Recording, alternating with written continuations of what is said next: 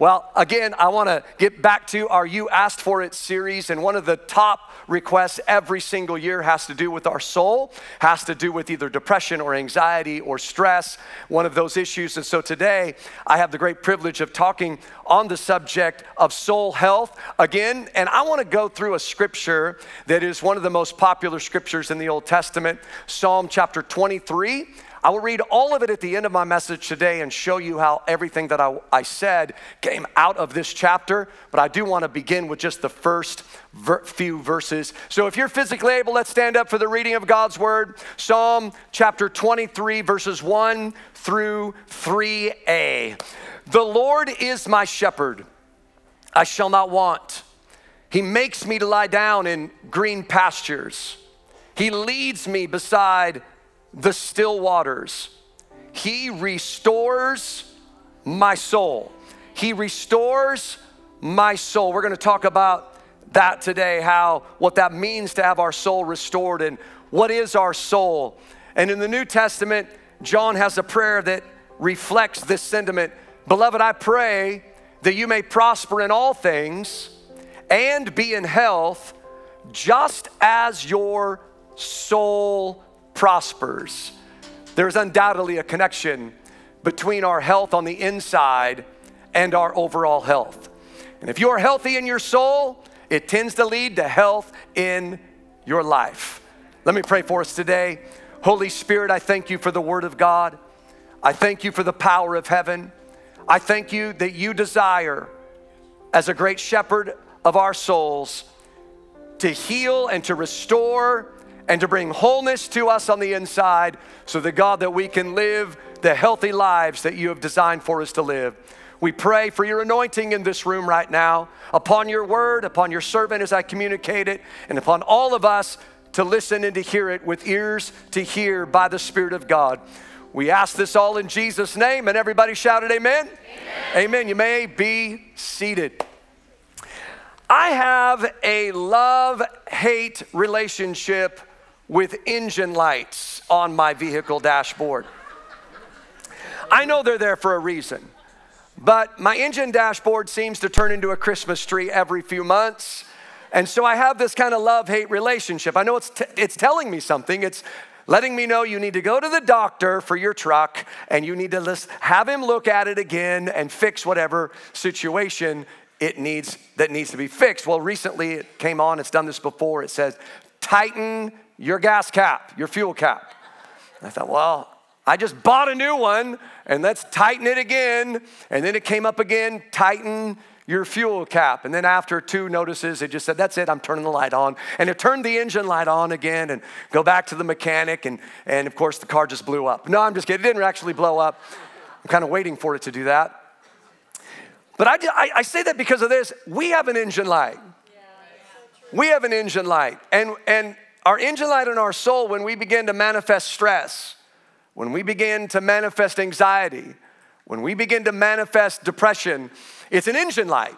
It's an engine light going off saying, hey, your soul's not doing well. We need to go to the great shepherd of our soul, the mechanic who knows how we are fearfully and wonderfully made, and let's get things in the right order. Let's figure out what your soul needs so we can get that engine light of your soul turned off.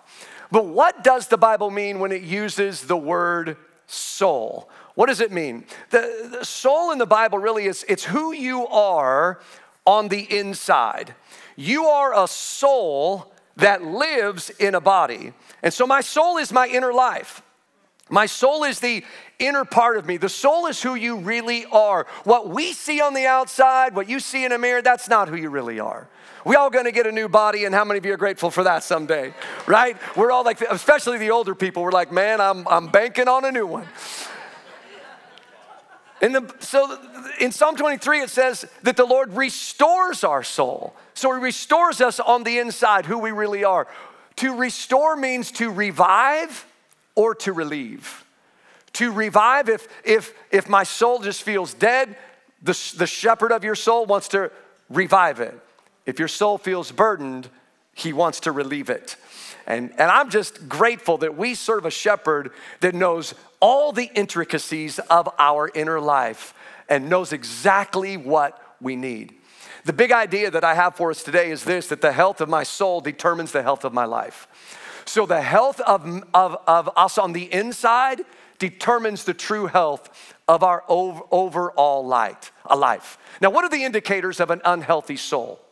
I mentioned stress or anxiety, living under that, or how about being cynical or angry on a regular basis, or maybe self-pity and no one understands me, or lacking balance in my life, or jealous when others succeed. There's all kinds of indicators of an unhealthy soul. Full of anxiety when your life isn't really full of any trouble at all. But you're just anxious because everything's going good and you know something bad's gonna happen again, I just know it. Or just extreme loneliness. Or, lacking motivation for new challenges, or lack of vision for your future. Maybe you haven't heard God in a long, long time. These are all indicators of an unhealthy soul. But what does a healthy soul look like? Well, a healthy soul, I thought, I'm not sure there's a scripture that defines what a healthy soul is better than the fruit of the Holy Spirit. Galatians chapter 5 says this, the Holy Spirit produces this kind of fruit in our lives.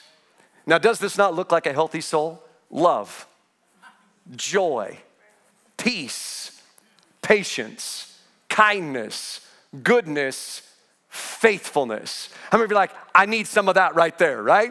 Well, I got good news for you. The Holy Spirit wants to produce that in our life.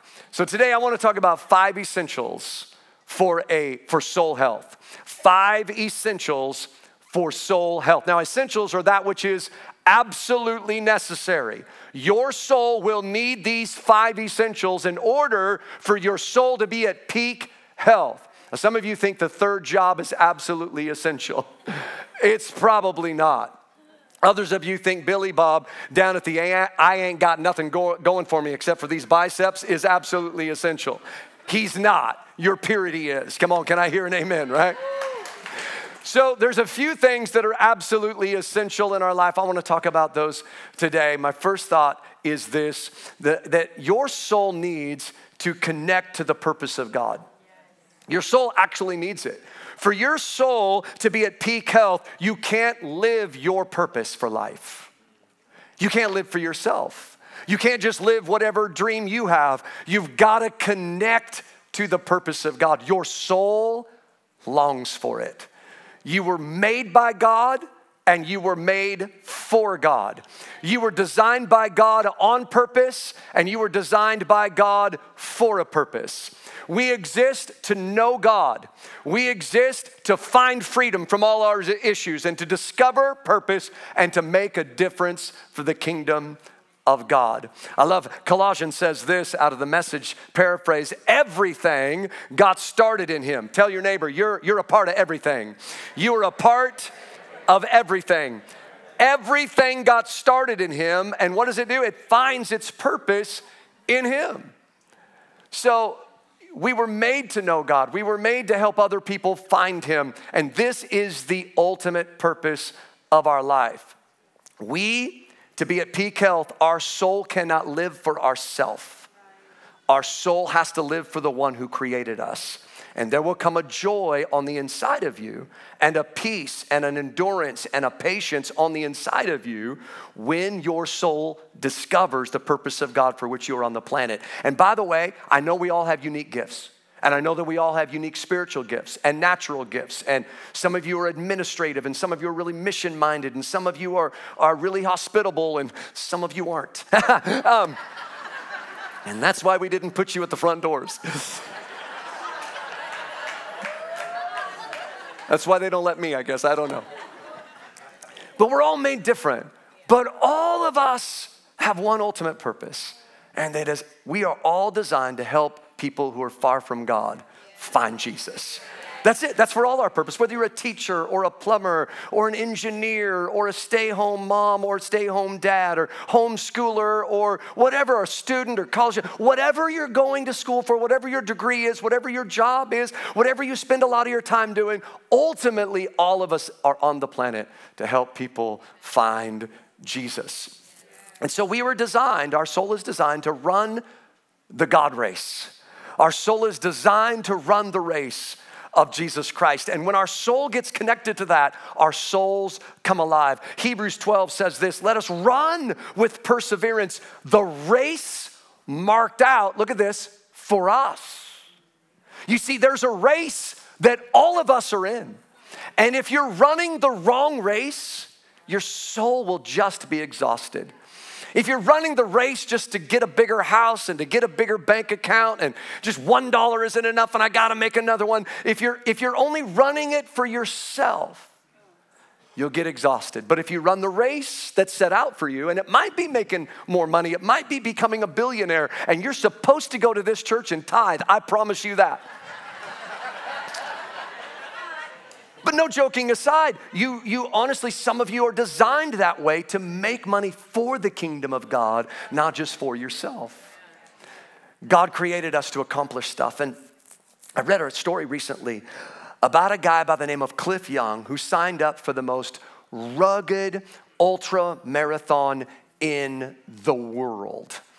It is in Australia. I think it's something like 547 miles long. It takes multiple days for people to run it.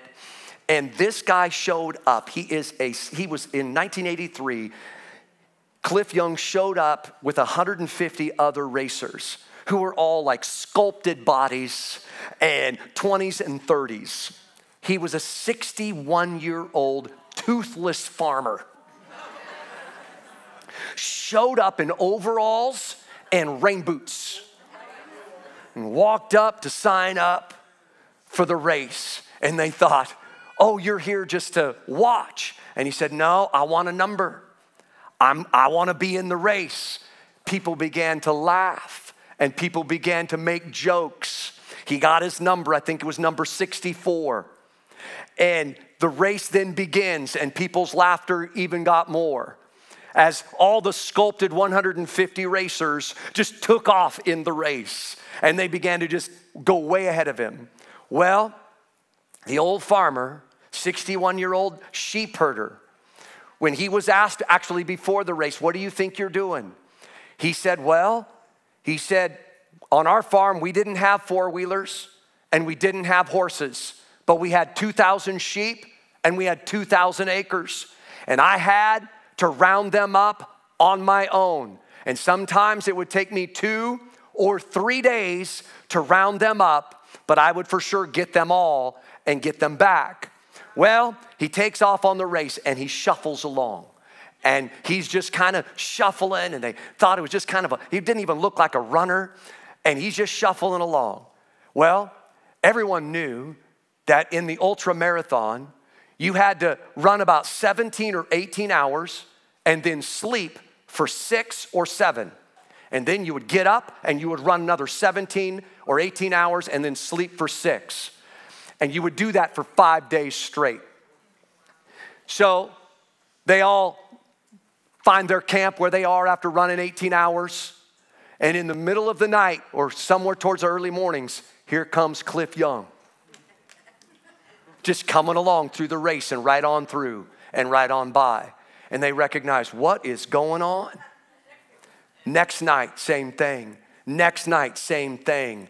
Cliff just never stopped to sleep for 5 days straight. Because he told them at the beginning, he said, listen, when he told them that I would wrangle sheep for 2 or 3 days, they assumed that you would sleep at night. He didn't sleep at night for 3 days straight. He thought, you know what? It's just another couple days, I should be able to do it. Guess what, my friends? Cliff Young, the 61-year-old toothless sheep herder, won the ultra marathon, not by an hour, but by almost 10 hours, beat everybody else. And after he crossed the finish line and they write him a check for the prize money, he didn't even know there was prize money. He said, in fact, he felt guilty and he said, no, that's not right that I should win all the prize money. We all worked the same. And he divided up all the money amongst all the contestants and gave it all away.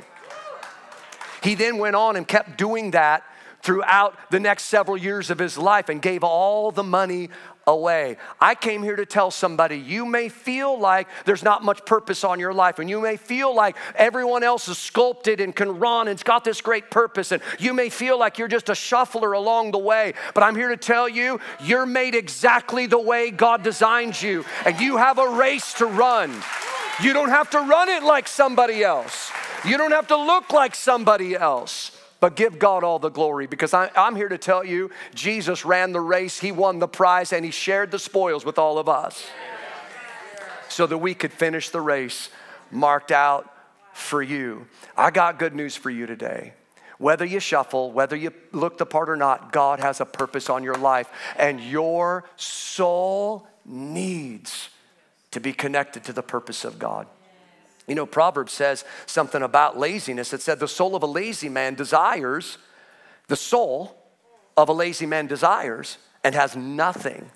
But the soul of the diligent shall be made rich. You see, your soul needs to accomplish stuff. Your soul needs to accomplish things for eternity. And when your soul begins to see the fruit of Jesus doing something through your life, your soul, it begins to run at peak health. The engine light begins to come off in your soul because you're running the race marked out for you. Now, let me get really clear for all of us, whether you're online or you're in the room. Everybody's purpose, somehow, whatever you do for a living, whatever you do in life, whatever your personality is, I think it's important for everybody to connect to the purpose of God in building the local church, whether that be financially or you spend a lot of your time praying for her, or whether that be opening a door or parking a car or ministering to our children in the kids' church area. Whatever it is, well, however you're made, or leading a life group, or however God designed you, somehow you got to find a way to connect your life to what Jesus is building. And when you do, my friends, your soul will come alive. Can I hear an amen to that? All right, that's number one essential that your soul needs to live at peak health. Another essential that your soul needs for peak health is to passionately worship God. Exalting God through worship will help keep your soul healthy. Your soul and my soul, the inside of us, is thirsty for the presence of God. Our soul needs the manifest presence of the Lord. And as Jason said, as we started our service today after our first song and welcomed you and said, you might think that these people are passionately worshiping God. And they are, because those who have been forgiven much love a lot. And so when you've been forgiven, you have no other response other than just to say, Jesus, thank you so much. And you may be here for the first time and you think, yeah, but what is all this? They're raising their hands like it's a touchdown. Well, let me just tell you what, you can start off with cradle the baby. You can start here. You can just start off low, no one sees it. You know, or you can just do the, I got a question, one hand, and you can start here. You just start low. But I do want to tell you, honestly, however, you know, even if you make it to the goalpost by the end of the service today, that our soul needs the presence of God. Our soul needs it. It longs to worship its creator. I thought about somebody who their soul magnified the Lord, and I thought, this woman had a strong, healthy soul, and it was the mother of Jesus. Look at this in Luke chapter 1. It says, Mary said, my soul magnifies the Lord. And this is after she's told that you're going to give birth to the Son of God. She said, my soul magnifies the Lord, and my spirit has rejoiced in God, my Savior. Now, Mary, as you follow her life, you will see that she's a good mom, obviously, right? The Lord picked a good mom for the Lord. And so you see her hiding the prophetic words of the Lord over Jesus in her heart when he's dedicated as a baby. You see her concerned that Jesus isn't right near at 12 years old when he's hanging out in the temple and being about his father's business when they had come to Jerusalem and they were on their way back and they realized, where's Jesus? And she's concerned about his whereabouts there. You see Mary when Jesus begins his ministry and Jesus is saying like, well, you know, it's not quite my time. And she goes, listen, they're out of wine. Turn the water into wine, you know, do something miraculous. And so he does. And then you see Mary at a couple places that I don't think you could see Mary unless God had done something incredible in her soul. So here it is, the mother of Jesus is standing at a distance watching her son and watching her Lord be crucified. When Jesus' best friends had scattered, but Mary is there through it all. And then what does this mother do? Where do you see her again? You see her in Acts chapter 1 and chapter 2. You see her in the outpouring of the Holy Spirit, where they are waiting on God, they are worshiping the Lord, and they are praying. And then she's filled with the Spirit of God and declaring praise. It said that other people heard in their native language them declaring the wonders of the Lord. So you find Mary at the beginning, her soul magnifying God. You find her after the crucifixion and after the resurrection, her spirit and her soul magnifying the Lord. She is a healthy woman of God, living out the purpose of God. Why? Because her soul is magnifying and worshiping a risen Savior. I'm here to tell you, you need to passionately worship Him. Every now and then you got to get your hands out of your pockets and you just got to say, God, I'm all yours. Your soul's thirsty for it. And our souls long to overcome the trials of life.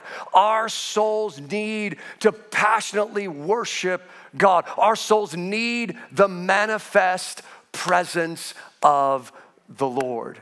So if our souls are going to be able to be healthy through all these trials, then we need to worship Him with our whole hearts. That's number 2. Number 3 is this. Oh, let me say this. You can worship or you can worry, but you can't do both at the same time.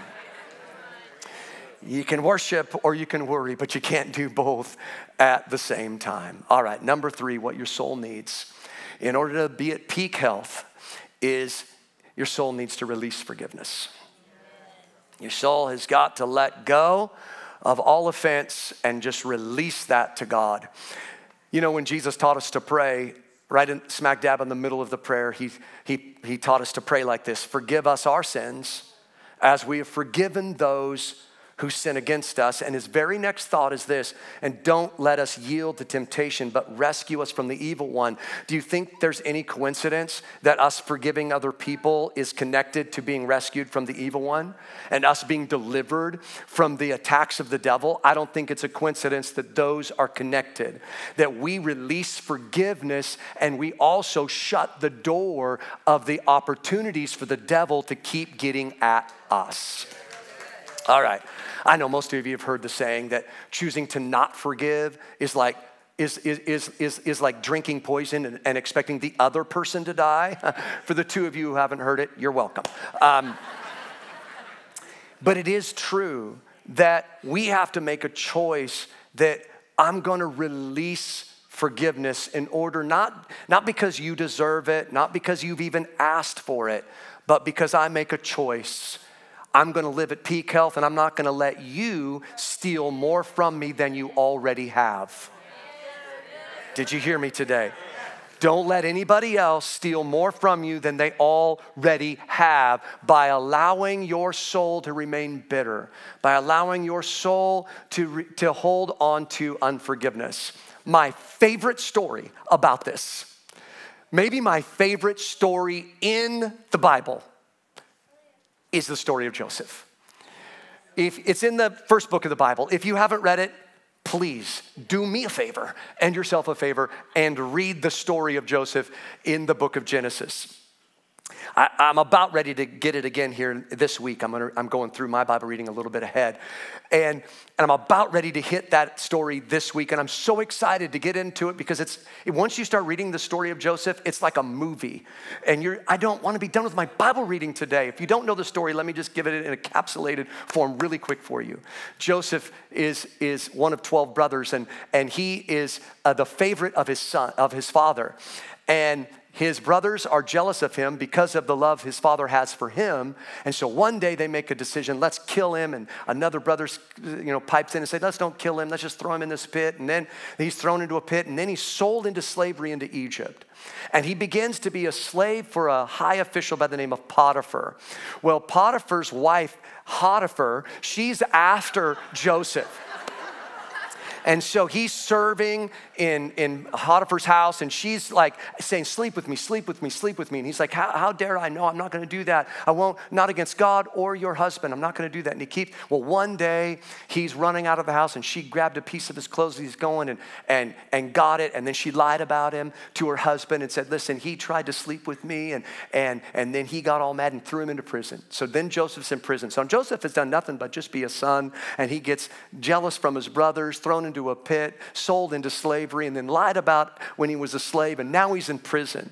And he spends several years in prison, and he's serving the Lord in the prison. He's interpreting dreams, and then one day he has the opportunity to interpret a dream for the highest official in Egypt. And he interprets the dream correctly about a famine, and then has the wisdom of God and how for people to survive the famine.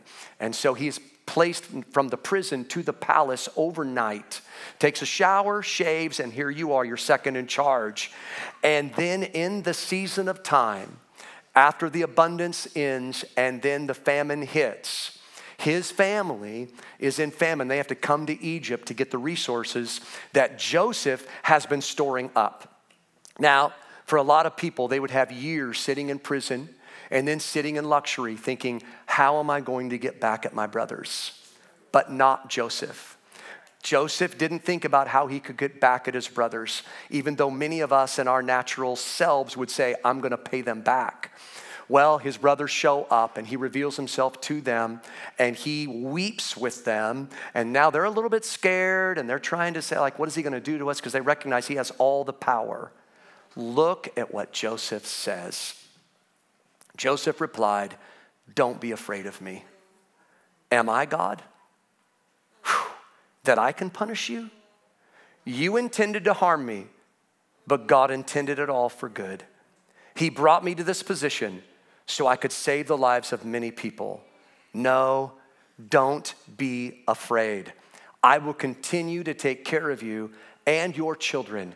So he reassured them by speaking kindly to them. Wow, what a story. What an amazing man of God. And I just say we all need more of Jesus, right? Woo, I need more of Jesus. Martin Luther King Jr. said this: we must develop and maintain the capacity to forgive.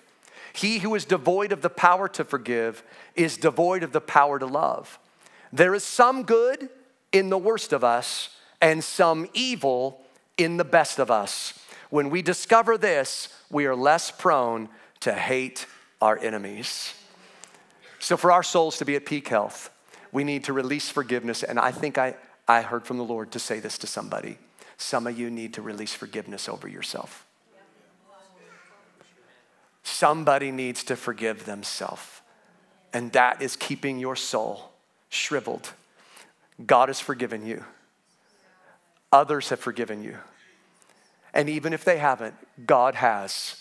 And God says it's time for you to forgive yourself. I just felt that word for somebody here today. 2 more thoughts for you today. And it's this: for our souls to be at peak health is invest in uplifting relationships. Every soul, everyone's soul needs others to carry burdens with. Everyone needs someone to share their concerns with. Everyone needs someone to process with. If you're the only one processing with yourself in your own head, your soul is hurting. That's why the Bible says it's not good for man to be alone. We need to share each other's burdens. That's why Galatians says it like this: share each other's burdens, and in this way, obey the law of Christ. So we have to invest in the right people, love the right people, because the people you invest in and the people you allow to invest into you, they are influencing you. So we have the responsibility over what gets in our soul and who is allowed in our soul and who gets a place in our soul. So be wise in investing in uplifting, God-honoring relationships. And last but not least, it's this thought: is your soul needs to wait on God. Now, this isn't a very popular thought in modern age of mankind. We just want to go and go and go. We want to take a pill so we don't have to sleep, or we take a pill to sleep it off, but we don't want to wait. We don't know how to wait. And what I mean by wait is literally wait. Be silent. And some of you, that's really hard. And the reason why is your soul doesn't know how to be quiet. Isaiah says this, those who wait on the Lord shall renew their strength. You see, your soul needs time to recoup. The inside of you is not meant to run 24/7. That's why Jesus gave us something called a Sabbath. That's why he gave us something called sleep every day. Our souls are not designed to run all the time. They need downtime. They need time to wait and to be silent. My wife and I were on a tarmac this week in San Francisco waiting to embark on our way home. When we looked out the window and we saw Air Force One, and we knew we're gonna be here a while. They ain't letting us get up. And that's exactly what happened. And so we got out and we were away from the terminal and we were waiting, and we could see out the emergency vehicles surrounding, or whatever the vehicles they are, surrounding Air Force One. And then our pilot got on and said, we are waiting. There's a VIP about ready to take off. So we need to wait. And you could see as Air Force One took off, there was a couple cars that were just racing alongside Air Force One, just trying to keep up with it. I thought that would be a fun job. I want that job. How you can go as fast as you want. Just cruising right alongside until Air Force One was off. And then we were able to go. But didn't matter who was on the plane. Didn't matter if there were doctors, lawyers, or other VIP in our plane or any of the other planes. But because Air Force One was about ready to take off, we all waited.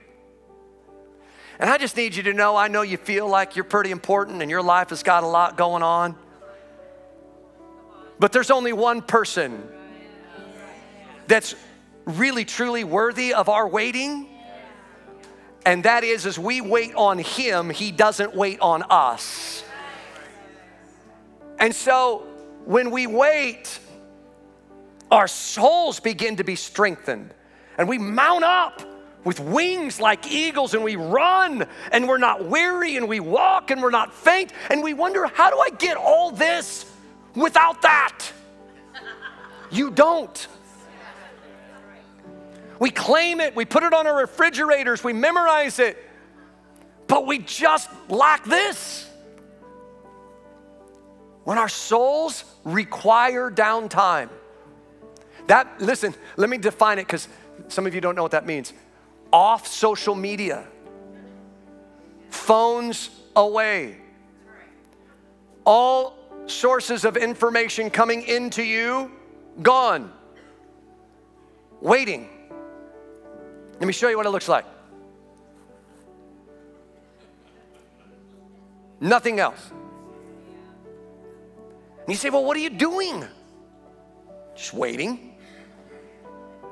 What are you waiting for? God. He may just show up in my waiting. He may whisper in my waiting. You'll be amazed at how one whisper from God will sustain you for weeks. It's so true how the Bible says man doesn't live on bread alone, but by every word that proceeds from the mouth of God. If you just wait, and then all of a sudden just a scripture thought comes to you. God whispers, I'm with you. You need not worry. I'll never leave you. And you just hear that whisper and you go, God, talk to me. I'm supercharged. When you wait, you'll hear or you'll sense, and maybe not every time. Sometimes your soul just needs to be quiet. You know the Hebrew word for wait? It actually means to be intertwined. It's like a three-legged race. Y'all remember doing those at youth camps? It's like you tie up with your partner and you tie your legs together, and then you have to get in sync with one another. That's what wait is in Hebrew. In Hebrew, you get in sync with God and he ties up with you. And you feel his leg move and you move with his leg. You feel when he pauses and you pause. You feel when he runs and you run. And it's those who intertwine, who wait, who tie their life up with God's. They renew their strength. Psalm 37 says, be still in the presence of the Lord. That's hard for charismatic type churches like ours, right? Be still in the presence of the Lord. And wait patiently for him. And then don't worry.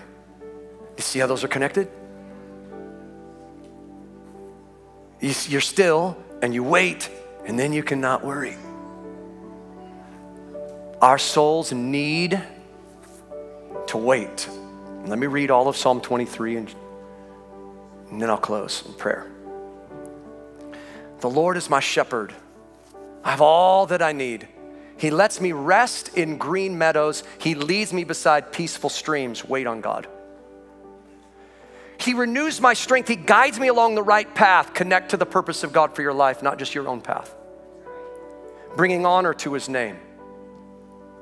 Even when I walk through the darkest valley, I'll not be afraid, for you're close. You're close beside me. That's passionate worship. I know of no other way to get genuinely in the presence of God other than worshiping him. You're close. Your rod and your staff protect and comfort me. You prepare a feast for me in the presence of my enemies. Release forgiveness.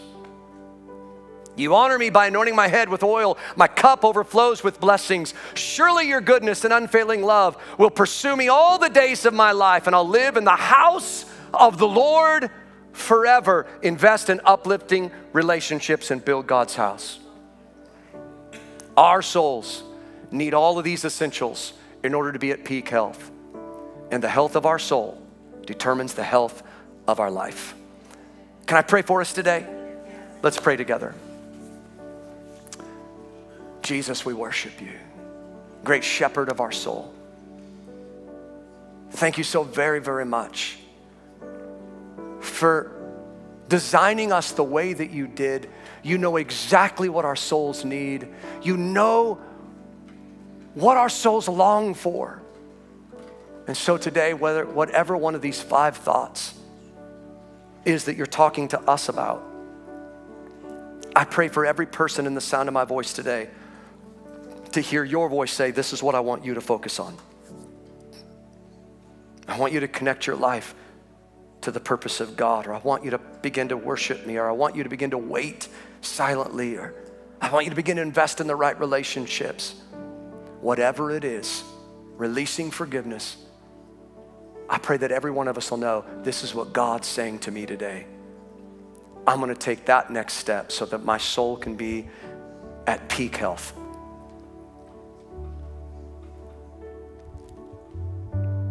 And with every head bowed and every eye closed, if you are in this room and you are not sure, or online and you are not sure you know this great shepherd called Jesus, but you would like to know him, he is one prayer away. One sincere prayer that would say, Jesus, I'm a sinner, and if you'll forgive me and you'll come into my life, then I give my life to you today. If that's you, and you say, Bob, I'm not sure I'm right, or I'm pretty sure I'm not right with God, but I would love to start today at getting right with him, then I'm gonna pray that prayer for you. I'm not gonna call you forward, but I would love to know who's gonna pray that prayer with me between you, me, and Jesus. Will you just look up, catch eyes with me, and wave so I can see you and look you in the eye and know you're gonna pray this prayer with me today. I see you today. Who else is here today? I don't wanna miss you. That's wonderful. Thank you. Great. Wonderful. The Lord loves you so much. And if I missed you, he did not. But I want you to say yes to this prayer. Just whisper a yes as I pray this on your behalf. Jesus, I come on behalf of my friends today who say, I'm not sure I'm right with you, but I would love to become right. And I admit to you today that I'm a sinner. Will you forgive me of every sin that I've ever committed? or I ever will. I want you in my life. Become my Lord and become my Savior. I give my life to you today because you gave your life for me. I pray all of this in Jesus' name. And all the church shouted amen. Amen. Come on, let's give the Lord a thanks for how good He is today. He cares for us so much. We hope that today's message encouraged you. At Life Church, we believe that wherever you are in your relationship with God, there's always a next step to take, and we're here to help you find yours. If you made the decision to follow Jesus today, or you're simply looking to get more involved in this community, we invite you to check out our Next Steps page. You'll find all the information you need by clicking the link in the description below. If this message impacted you in any way, we encourage you to do two things. First, share this video with a friend. It's a wonderful way to share the love of Jesus with someone you care about. Second, we'd love to hear your story. Click the link in the description to share your testimony with us so we can celebrate all God is doing in your life. We're excited to be on this journey of following Jesus with you and hope you have a great week.